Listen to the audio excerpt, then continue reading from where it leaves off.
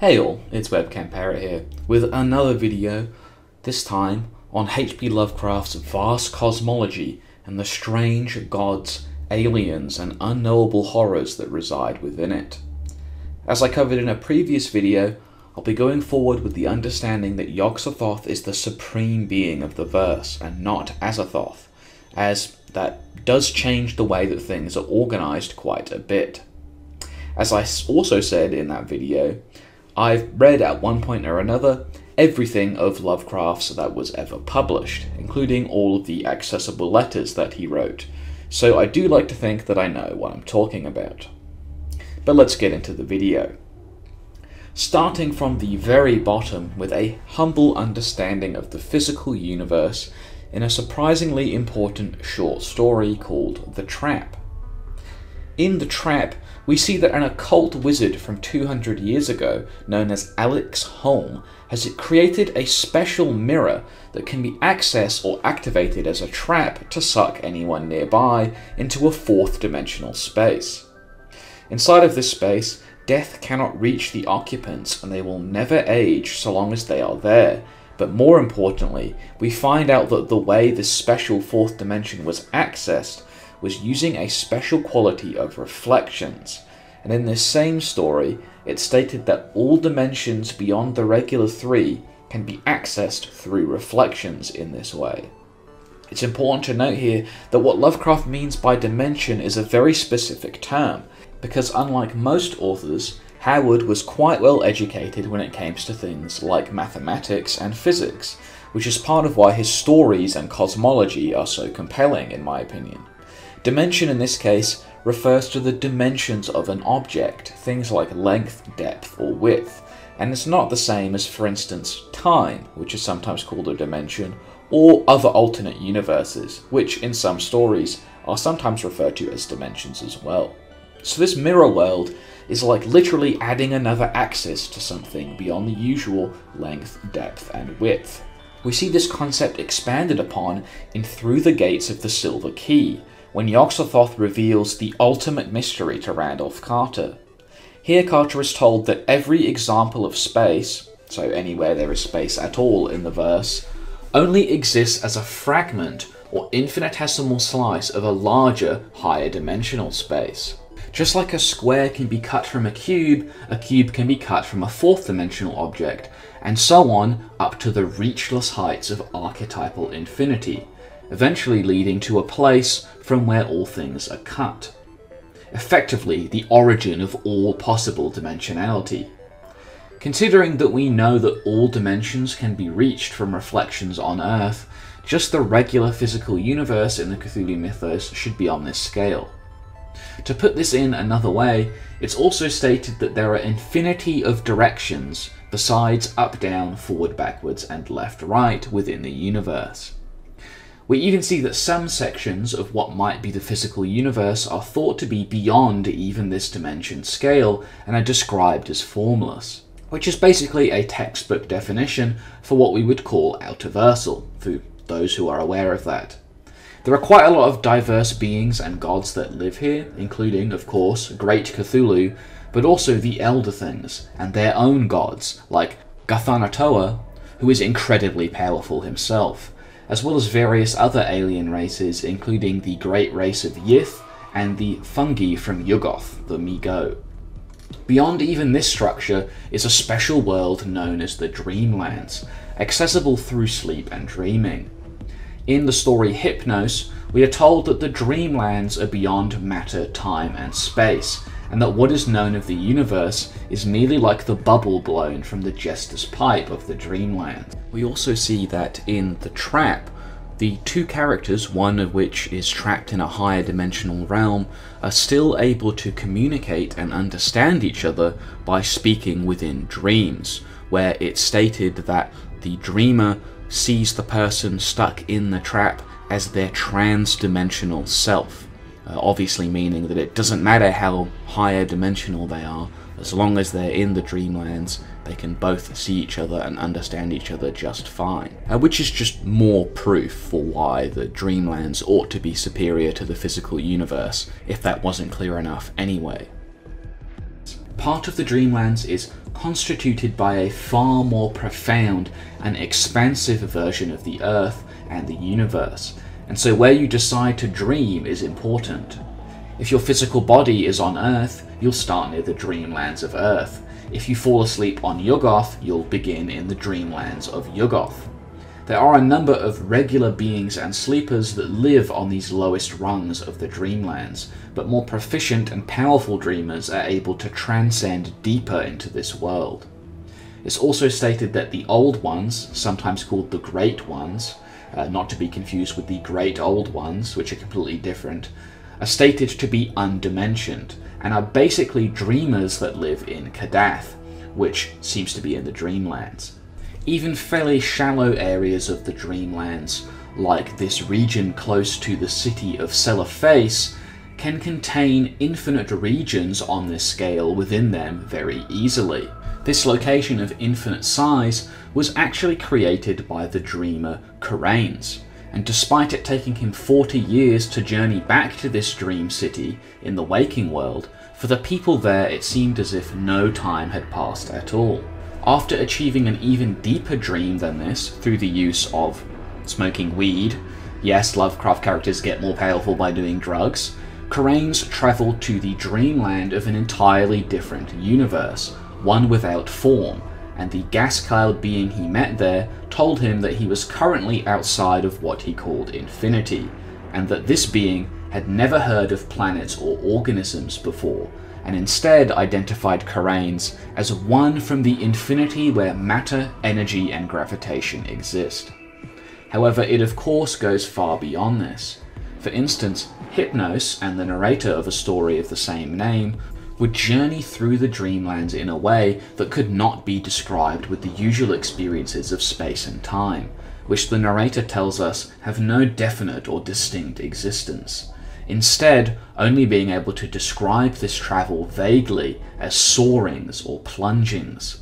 They travelled and transcended up through various layers, each of them seeming like their own dream to the former, and Hypnos believed that even at this stage he was powerful enough to rule everything that existed, and that he could control the destinies of all living things.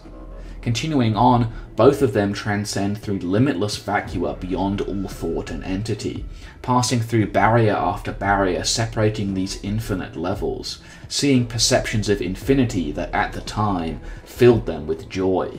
Each of these vacua and realms are likely the other more distant dreamlands that Carter tells us about in Dream Quest of Unknown Kadath, that he thinks are particularly difficult to reach, even in comparison to just reaching the Dreamlands at all. Even just passing one of these layers would constitute something that we would call high outerversal, but all infinity of them adds up to a tier that we are currently calling extraversal on character stats and profiles, which isn't really relevant to this video, but there are some viewers that I know will be glad to hear that. For those of you that have seen my first DC Cosmology video, everything I mentioned in that video, all the way up to the Leviathan of Stories, is roughly equivalent to where we are right now in the Cthulhu Mythos. So that kind of shows you the difference in scale between DC and the Cthulhu Mythos. The Cthulhu Mythos is just crazy big. We're about like halfway through, not even. And for that matter, this is about where I would place the warp from Warhammer 40k as well. Eventually they reach the end of this climb at a far thicker, more difficult to cross barrier that the narrator tells us is incalculably beyond the entire journey they have taken already. Only Hypnos is able to cross this barrier, and the narrator returns to the waking world. However, crossing this last barrier would be the undoing of Hypnos, as he saw something horrible beyond comprehension there. For years afterwards, the two of them tried to avoid sleep at all costs, living in fear at all times. Eventually, however, it would all catch up to Hypnos, who would fall deeply asleep, only to be bathed in a horrible red-gold light that not only turned him into a statue, but seemed to change the narrator's entire life to the point that no one believed he had ever been a friend of Hypnos at all. What Hypnos seems to have seen is the Court of Azathoth, as another dreamer, Randolph Carter, takes a very similar trip in Dream Quest of Unknown Kadath. He is being given a ride to the Dreamlands by a Shantak, one of Nyarlathotep's minions, and kind of a leathery bat-like creature that serves as a mount and way of travelling around for residents of the Dreamlands. Carter, believing that he is being taken to the Great Ones, however, realises that he has been tricked and that he is really being taken to the Court of Azathoth and is currently inside the Ultimate Chaos. Realising this, he jumps off the back of the creature and falls through a similar infinite collection of dreamland vacua that we saw Hypnos travel through earlier. To add to this, it's also stated that Azathoth and his court are outside of the ordered universe, where no dreams reach, that last amorphous blight of nethermost confusion which blasphemes and bubbles at the centre of all infinity. It's again stated later that Azathoth resides in unhallowed pits which no dreams can reach. Here we can find the other gods, sometimes called the outer gods, like Nyarlathotep, which the Great Ones are far weaker than and are terrified of. We also find the hunting horrors here, which are servants of Nyarlathotep, and it's heavily implied that Nodens and his Nightgaunts could reach this place too, especially since they seem to be stronger than the hunting horrors. Although there really is no good reason to come to the Ultimate Chaos, as it's just that, a roiling infinity of chaos and monsters, where Azathoth sits as the Lord of all, as the creatures around him dance to the horrific playing of a demonic flute. Just going there is enough to drive immensely powerful beings like Hypnos mad, and merely witnessing the gods there killed him and turned him to stone. It's also stated at the end of the story, Nyarlathotep, that the Ultimate Chaos exists beneath space, in unlighted chambers beyond time, and that it is the graveyard of the universe where scoured worlds and ruined planets can be found. The gods that reside here are sometimes called the Ultimate Gods, and Nyarlathotep is their soul.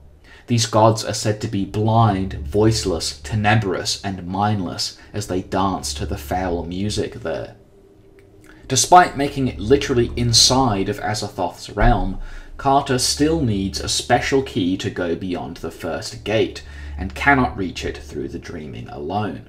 In fact, despite both Randolph Carter and Hypnos, as well as several others, having travelled to and reached Azathoth's court several times before, and the characters in this story being well aware of that fact, it's still stated that no human, since ancient times, had never crossed that final border that the Silver Key leads to. So these realms are absolutely beyond the Court of Azathoth.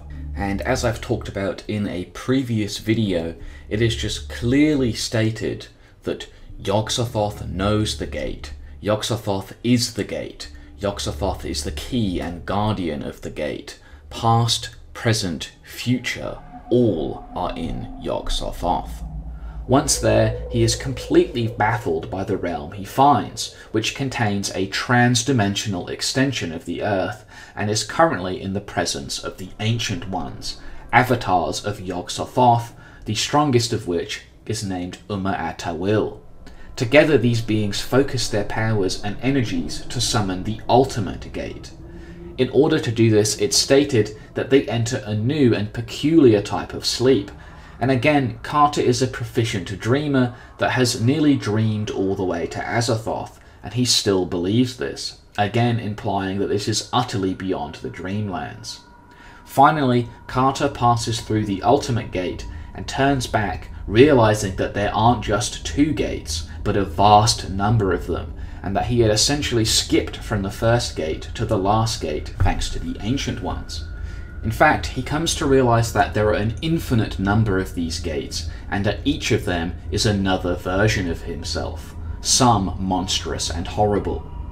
In this place, Carter's understanding of self and identity are completely obliterated, and he is left stunned and horrified by that realization. only for that utmost horror to be amplified further once he is made to merge with a strange force of personality that is both a part of him and coexistent with all time and space. This feeling only vanishes in the presence of Yog-Sothoth, the All-in-One. It is then that Carter is shown the ultimate mystery, which reveals that the gods of Earth, which are the Great Ones, are called little, small, empty, and petty. Bear in mind that these same gods live in Kadath, usually, which is deep in the Dreamlands, and they have an alliance with the outer or other gods and Azathoth's court, and can definitely travel there, but are thought of as basically nothing on this scale in the Ultimate Void. It is revealed to Carter that for the beings here in the Ultimate Void, perspective and change do not exist at all, and that by their will alone, they can choose to experience reality from this ultimate vantage, or from any perspective they like at all. You see, all beings are merely one infinitesimal fragment of a greater archetype that Carter merged with earlier, and each of these archetypes then participates in the same way with a greater, supreme archetype that is Yog-Sothoth. What this essentially means is that if you think about everything I've explained in this video, the vast dimensionality of the physical universe, all the infinity of the Dreamlands that Hypnos traversed, and the barrier that again surpassed them all to traverse into the Court of Azathoth, the infinity of gates all the way up to the ultimate gate just to get to the archetypes, that difference, that vast gulf is again repeated just between the archetypes and Yog-Sothoth.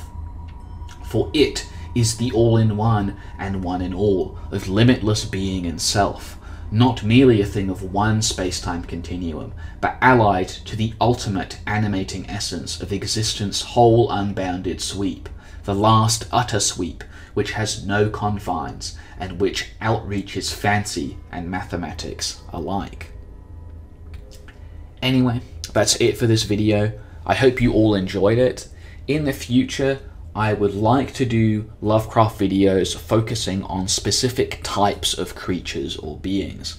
So I was thinking I might do a video on the Great Ones and explain what they're like. I might do a video on the Great Old Ones and go through all the stories where they appear. Let me know if that's the sort of thing that people would be interested in. But in any case, I will see you all in the next one.